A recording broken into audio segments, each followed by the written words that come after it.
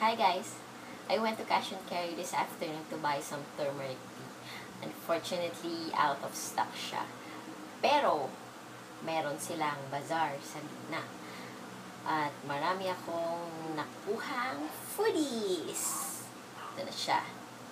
Meron din ako nabiling shorts and pants, pero mas marami yung food na pinili ko this afternoon. Ito, let me show you. Itong shorts na to, binili ko for 50 pesos each lang. Yan. May brown and may black. So, pwede na rin kasi 50 pesos lang siya. Pwede na siyang pambahay. And I also have here pants, which costs 250 pesos lang. Yan. Mura na rin para sa 250 pesos.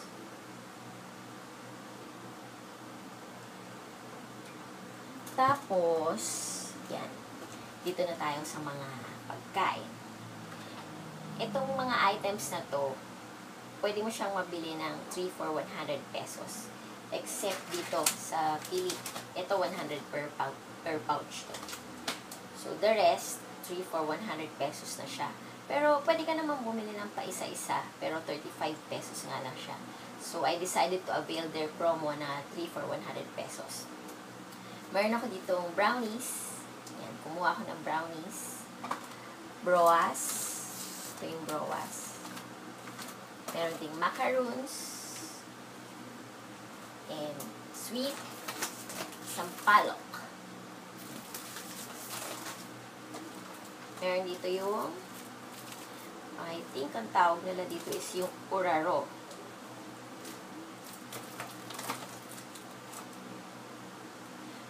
Meron ako ditong iba-ibang klaseng chichacorn. Merong barbecue. Kumuha rin ako ng cheese. And yung favorite ko na flavor na sweet corn. And garlic. Yan. Meron din silang suman. Itong suman na to, 35 pesos din. Isang bundle. Meron din singaling. Tapos ito, hindi ko alam kung anong tawag dito. Parang onion twist fries yata. Hindi ko na natanong kung ano to. Pero gusto ko siyang tikman, kaya kumuha rin ako. And ito, yung paborito ko nung bata ako, ang meringue. Kaya lang, hindi na siya sa akin pwede ngayon.